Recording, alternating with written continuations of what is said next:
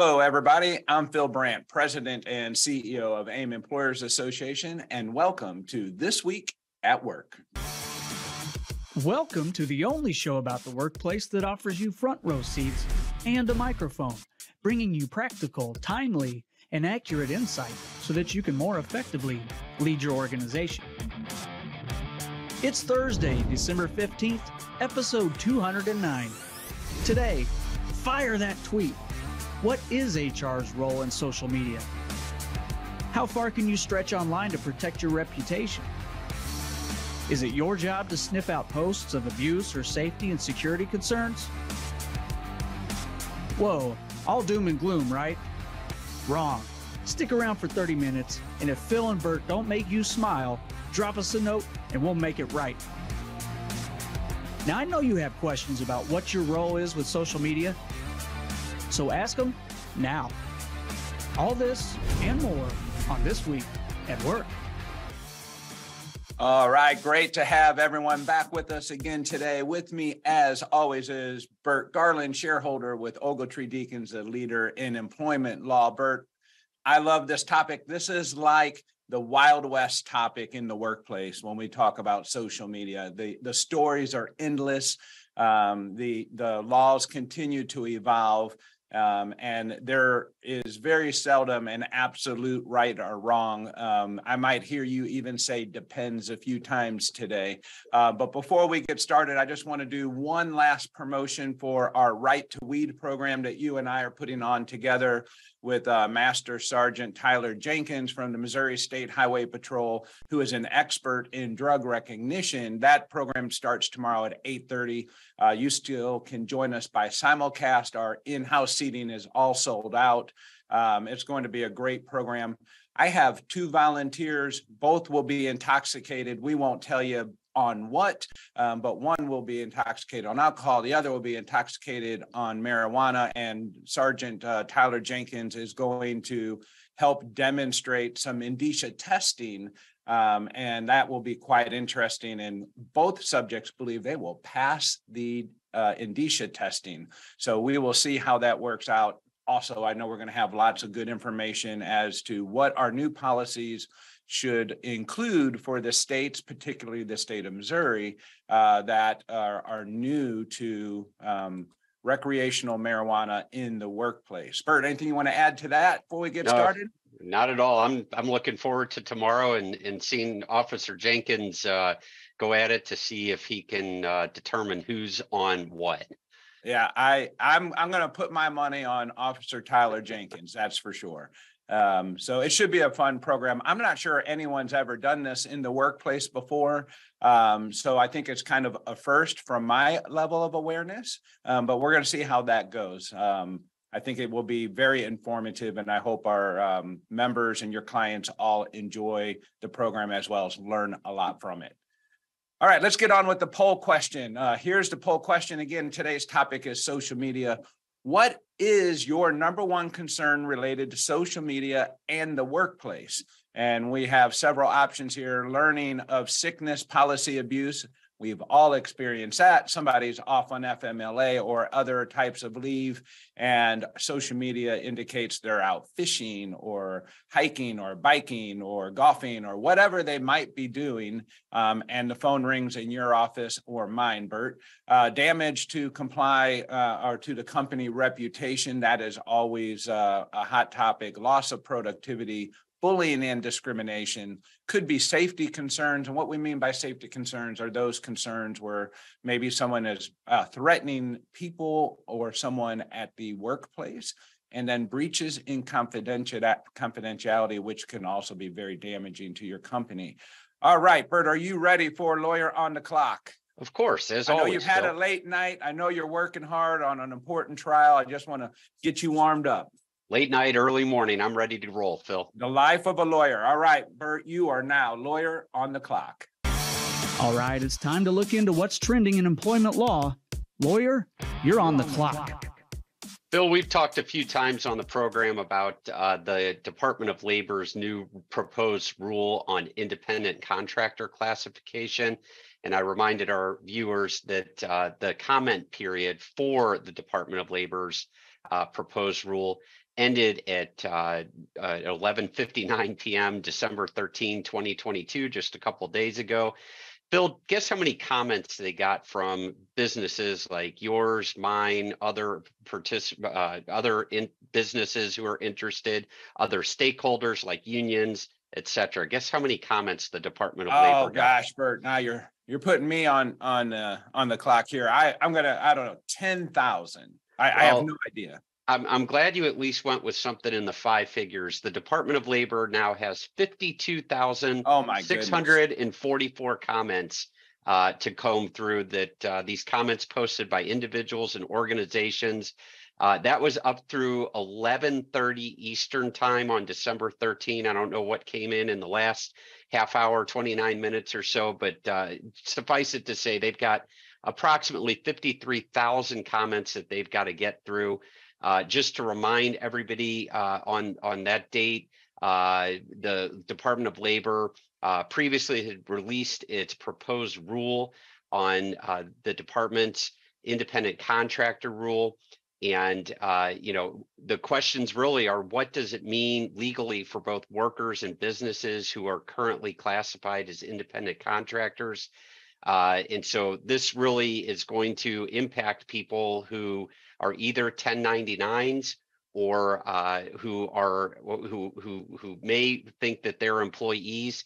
It might give impetus for some workers who are currently receiving 1099s to file class actions seeking minimum wage or overtime payments under federal and state law. So this is a very, very significant change that's coming down the pike. Yeah, I would bet this is going to be far reaching. It's real simple if we think, oh, well, is this Uber driver and co-employee or whatever the case is. But I imagine it goes much broader than that in the roots of this new legislation we might see, our new labor law. So yeah, really going after the gig economy there, the Uber, Lyft drivers, the food delivery drivers.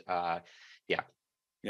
But these things often come out and create problems we did not anticipate. 53,000 questions is quite a lot. I'm sure that will be done and decided, and we'll have clarity come next Thursday on your program when we have our Washington Insider joining us to talk about that, correct? Crystal clear. Exactly.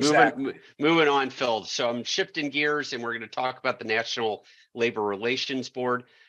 Just Tuesday, 2 days ago, the Labor Board added some teeth to remedies that are available when employers are faced with unfair labor practice charges. There's now consequential damages available as a remedy to unfair labor practices. The board ruled 3-2 on Tuesday to add these consequential damages to its traditional make whole remedies like back pay and reinstatement.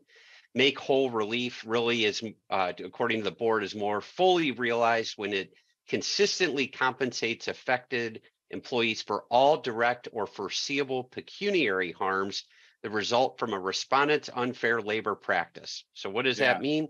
The new remedy could cover things like medical expenses that workers had to pay out of pocket because they lost health insurance because of an unlawful termination.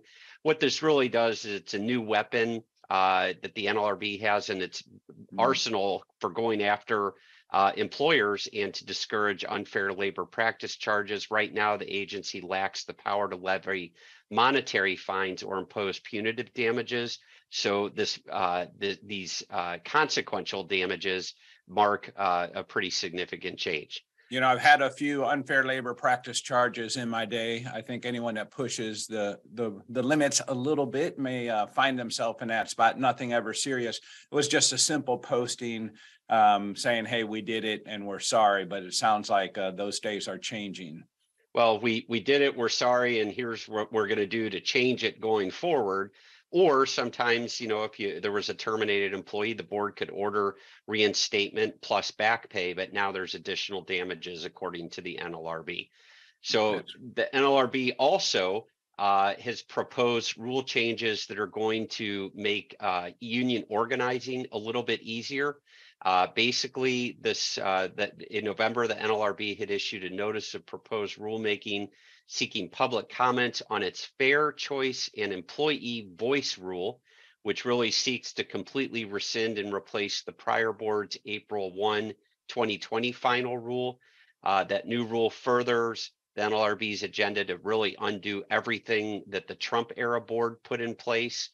If enacted, this rule will really add some hurdles to the NLRB's representation election process while clearing the path for employers and unions to more easily enter into voluntary recognition agreements. That means making it easier for unions to organize without having a secret ballot election.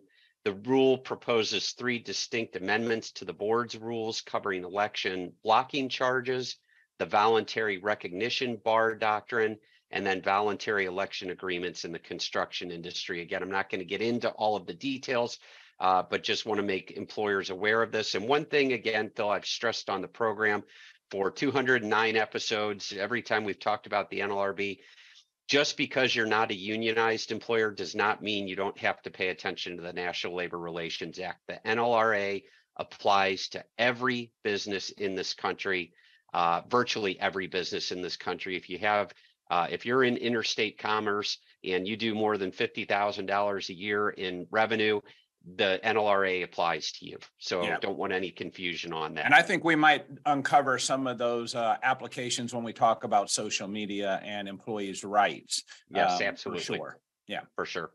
All right, and the last one I'm going to cover today, Phil, is the new year brings some new laws for Illinois employers. Oh, get out of town. Illinois has more laws they need to manage the effectiveness of employers in the state. I mean, they're already declining. It's the mid-coast. Yeah. Yep. So just to keep it on people's radars, effective January 1, because I know, again, we have a lot of listeners to the program who are Illinois employers. January 1, 2023, Illinois expands the protections afforded under what was called the Child Bereavement Leave Act. That act is now called the Family Bereavement Leave Act. That law, as it exists right now, Illinois employees are entitled to use a maximum of 2 weeks of unpaid bereavement leave for various reasons, mainly to attend to the funeral or alternative to a funeral of a child, make arrangements necessitated by the death of a child, or grieve the death of a child. A child is defined as an employee's son or daughter whose biological, adopted, or foster child, a stepchild, a legal ward, or a child of a person standing in what's called loco parentis. The amended law, again, which takes effect January 1, expands the availability of this unpaid bereavement leave to cover additional family members. Now called, again, the Family Bereavement Leave, extends to the employee's child, stepchild, spouse, domestic partner, sibling, parent, mother-in-law, father-in-law, grandchild, grandparent, or step-parent. The leave also is available for employees due to miscarriage, unsuccessful round of intrauterine insemination, a failed adoption match, failed surrogacy, diagnosis that negatively impacts pregnancy or fertility, or stillbirth. So that's as much as I'll say about that one. Illinois employers, you need to know that that's out there. Also effective January 1, 2023, Illinois is broadening the scope of the Illinois Human Rights Act protections. The Illinois Human Rights Act, this amendment expands the definition of race to include traits associated with race, which include but are not limited to hair texture and protective hairstyles, such as braids, locks, and twists. And then finally, I saw a commercial for that in the movie theaters. They kind of run commercial, and they're running a commercial for discrimination on hair before the movie. It was quite interesting. Yeah, interesting. And again, this is directly targeted to protecting really African Americans who have faced discrimination based on their natural hair styles. So 2 more in Illinois. There's new reporting obligations to the Illinois Department of Labor. That the Illinois Equal Pay Act requires private businesses with 100 or more employees in Illinois that are required to file an EEO-1 report to now report certain employee payroll and diversity information to the Illinois Department of Labor. And then finally, I'm going to cover this last one just in a quick couple words here. The new year brings in changes to Illinois' 1-Day Rest in 7 Act. That original act provided that employers must permit employees who work 7.5 continuous hours or longer, at least 20 minutes for a meal period beginning no later than 5 hours after the start of the work period. The amendment now delineates between the rest periods for those who work 7.5 hours and for those who work for 7.5 continuous hours or longer. So what that really means is that the employer's obligation to provide employees who work exactly 7.5 hours, at least 20 minutes for a meal period, beginning no later than 5 hours after the start of the work period, that remains intact. Employees who work in excess of 7.5 continuous hours are entitled to an additional 20-minute meal period for every additional 4.5 continuous hours worked. This also expands the penalties for non-complying employers. So I am going to use that at home on Saturday when my wife was putting me to work outside in the yard. I need my meal break, 20 minutes. Phil, you live in Missouri. Oh, thanks for that reminder, Bert. All right. Hey, that is Lawyer on the Clock. I mean, where else do you get that great information? Bert, I know our members in Illinois absolutely appreciate that. They struggle with these new legislations that come down. Feels like in waves to them. But I think that bereavement policy is one that probably needs to be looked at to make sure our working and break policies probably, as well as I'm listening to what you're saying, probably need to be reviewed and refreshed effective January 1 of 2023. That's right. All right. That is Lawyer on the Clock. All right. Social media, fun topic. Let's kick it off with a little bit of fun on Philburt's Forum. You've just entered Philburt's Forum, where we peel the onion back and take a lighter look at the workplace. All right, Bert. So we just have some fun memes to kind of get ourselves warmed up and going.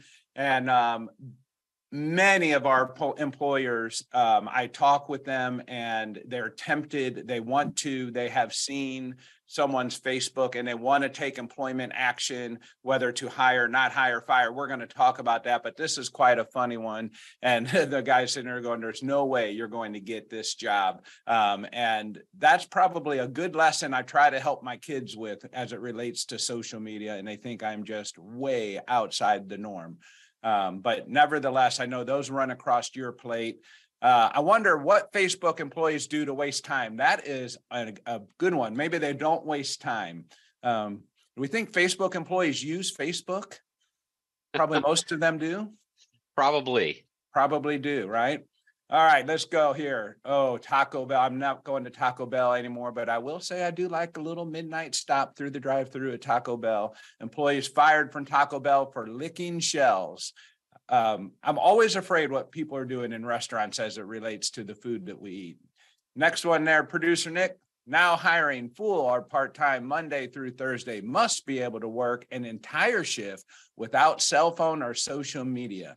That is probably going to not get very many applicants right there. You got to find a way to do that. But there are places where there is no phone time. You're not allowed to bring your phone in, or social media is excluded, but a good one. Phil, I'm just looking at that. Doesn't it look like that sign's been ripped down a few times and taped back up there a few times? Yeah, it does, doesn't it? It's definitely got some rip tears in the corners there. So up with Scotch tape on the glass. Quite funny. You know, I did see a sign the other day traveling to Indianapolis and it said, now hiring, no interviews required. Now hiring, no interviews required. So they basically, you submit your application and they will either hire you or not hire you based upon your application. Perfect. Interesting. All right, producer Nick, is that the last one? Yes, it is. All right. So a little bit of fun there. Get us warmed up. Let's take a look at what everyone's concerns are as it relates to our poll question. And then let's get into some of the nitty gritty here, Bert. What we got for poll questions, producer Nick? There we go. All right. So if we look at the results, it looks like, is it the leading result is breaches in confidentiality? Is that number one? No, damage to reputation. That's exactly what I was expecting. Well, we have a tie, actually. We have a tie for loss of productivity and damage to reputation. Yeah, and I would think confidentiality and reputation can be even more harmful than productivity, but those answers do not really bother me or surprise me. The bullying and discrimination is probably the most common, I would bet, in one way or another than the other three, but all three of those carry a lot of weight. So Bert, let's talk about some of these things. Phil, yeah, let's look at that, because I mean, it is, for the most part, almost divided in quarters. Our listeners are pretty close to 25% on each one of these. And but I'm not surprised by the damage to reputation, just with even though I hate the term going viral. We know with social media how rapidly information and misinformation can be spread, and damage to the reputation can be sometimes unrecoverable. Oh, absolutely. It absolutely can damage a company's reputation. It can cost people their jobs, their livelihoods. It's not a joke, and I know we'll make a little bit of light of it today as we smile and try and keep it light as we head into holidays here, but it's definitely serious. It does cause a loss of productivity. People are on their social media feeds very frequently. I see it here even at AIM. Before a meeting starts, people are sitting around on the phone, and I can see they're on social media of one type or another. Now, Bert, my employees would tell you they're all doing their job, right? Because social media is part of what we do also for our jobs to engage our members. But nevertheless, productivity is a loss. I do want to just look at some of the comments that we have here as we kick things off. Dave is just our friend Dave. We'd love to see Dave. It was great to see him at the holiday party, give him a kind of a squeeze, but social media just makes people a little bit silly. I'm paraphrasing. Yeah, but I agree with you, Dave. It does, it makes it a mindless activity. And then Julie does have a really good concern, as we talked about damage to reputation and so forth. She works at a hospital, and loss of confidence in patients and communities seeing the actions of staff members and a lack of professionalism. So, if you're seeing staff members on social media while at work, or they're posting things while they work, or they're, telling you about things that aren't appropriate at work, and it's the sacredcy of a hospital or a doctor's office where you expect nothing but the attention on your care. I could definitely see Julie's concerns there. All right, Bert, let's start with, what rights do employers have when it comes to social media? Well, employers have the right to really, again, do whatever they want to do with respect to social media. But just because you can do something doesn't mean you should do something. And the concern I have with employers being out on social media, looking at what their employees may be doing, is that the employer then is armed with information that it can't unlearn. And that information may impact such things as, talking about our program tomorrow on right to weed, it may impact such things as employees' lawful off-duty conduct, for which several states have laws that you can't discipline or discriminate against employees based on their lawful off-duty conduct. But you also may learn things related to the employee's age that you might not otherwise know. You might learn things with respect to the employee's disabilities or abilities that you might not otherwise know. You might learn things related to the employee's religious practices. And so those are the types of things. Once you as the employer are armed with that knowledge, and if you are in a situation where you need to take adverse action against the employee, if the employee is aware that you are aware of their conduct out on social media as it relates to religion, age, disability, lawful use of products outside the workplace, they have a potential claim against you as the employer that your decisions are based on what you learned on social media. Okay, so that's sort of one side of the equation. So Bert, that leads us right into a question Paul is asking, and he's saying, am I obligated to investigate a questionable post? And his key word there, I think, is questionable post brought to me by an employee about another employee. In other words, what do I want versus need to know? What do I want to know versus what I need to know? And Well, this so happens all the time. Someone will come in and go, did you see so-and-so employee's post on Facebook, Instagram, Twitter, whatever it might be? So if the post relates to work itself, then yes, I think that the employer has an obligation to look at what it is that the employee posted. And the employer definitely should not go out and make up a fake Facebook account or something like that, fake Twitter account, just to see what the post is. But the employer, if an employee comes in complaining about another employee's social media activity, it should be incumbent upon that employee to provide the information that was offensive. And the employer can then investigate. And again, it needs to be somewhat related to the work practice, in my opinion. So if an employee is engaged So in some in my sort of experience, these things kind of came to me when I was practicing HR on a daily basis in my job, that people, would say, hey, I'm not going to say anything more than you need to go look at Bert's Facebook page. That's all I'm going to say. And, they don't want to be involved. They don't want to be identified. And then the burden is now on me to make a decision, and hopefully the correct one. Yeah, if an employee comes to me and just says you need to look at so-and-so's Facebook page, I'm not going to go look. So Okay. that is not enough information for me because I don't know what it relates to. I don't know if it involves harassment, discrimination, bullying, or just something that the employee is doing. If an employee is going to bring something to my attention, it's incumbent upon them to identify what it is they're bringing to my attention. So we should start asking questions then. Is there a safety concern? Is there a breach of confidentiality concern? Is there a harassment concern? Those types of things. Exactly. That's exactly right. And, or is it something that's damaging to the employer's reputation or the employer's business, or is it involving the disclosure of trade secrets or those types of things? If it involves those things that relate to the employer, then yes. If it starts getting into activity about an employee's politics, I would steer clear of that. And we talked about it last week, the Southwest Airlines case, where a judge affirmed the jury's decision, reinstating an employee and providing damages to a Southwest flight attendant based on her stance on social media relating to abortion. She was anti-abortion, and she claimed that Southwest fired her because of her stance on as it relates to abortion. And Southwest was facing huge fines and penalties, as was the union. And so again, it didn't necessarily relate to work. And so that's one of those things that I, as the employer, I don't want to be armed with that information.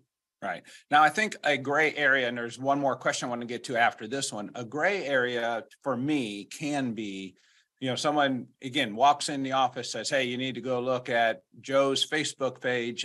He's posting pictures that are derogatory towards women, and that makes me feel uncomfortable at work.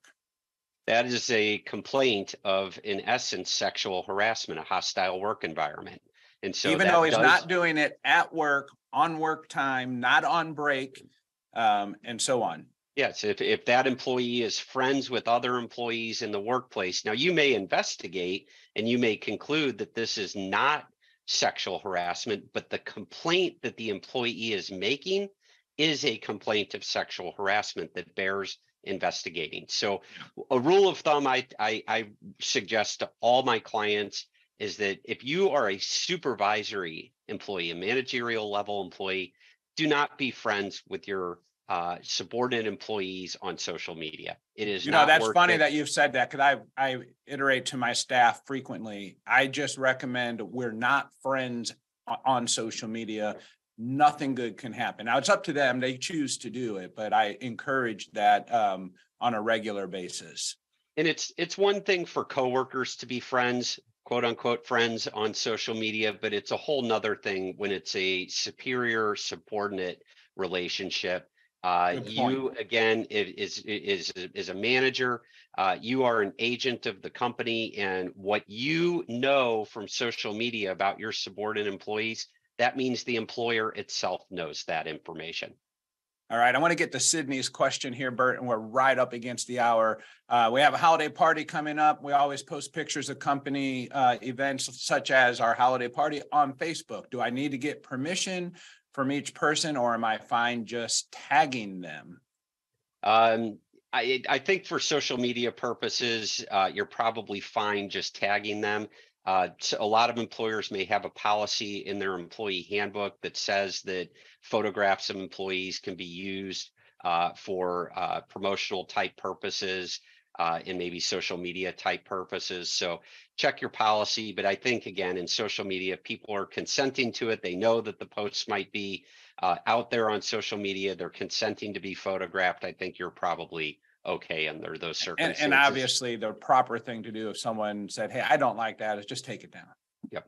Just take it down. The one thing I do want to leave everyone with is, again, under the National Labor Relations Act, and in particular under the current administration, they definitely are going to be very strict on employers regulating employees' social media activity. And so that, again, you as the employer, you have a right to prohibit employees from posting on social media while they're in employee uniform, making it clear that if they do post about the company, which they have a right to do, that they must be truthful about what they're posting. So you do have the right as the employer to restrict employees' social media activity, but that needs to be done very, very carefully. Absolutely. You heard it there from our friend Bert Garland. He will be live in the office here tomorrow. We're going to be simulcasting to almost 200 people, including our internal audience. Bert, I look forward to that.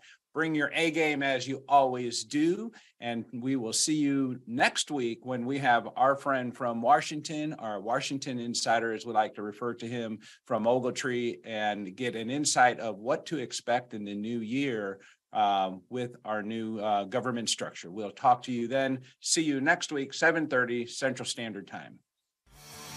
Thank you once again for tuning in to This Week at Work. If you enjoy the show, please share it with your colleagues. Forward our invites. Share the link, aimea.org/thisweekatwork, or follow or subscribe wherever you get your news and entertainment, like LinkedIn, YouTube, Spotify, Apple Podcasts. We're everywhere you are. And you can be part of the show. Send your questions and comments anytime to info@thisweek.work. We'll see you next week, 7:30 a.m. Central Time, when we discuss what's happening this week at work.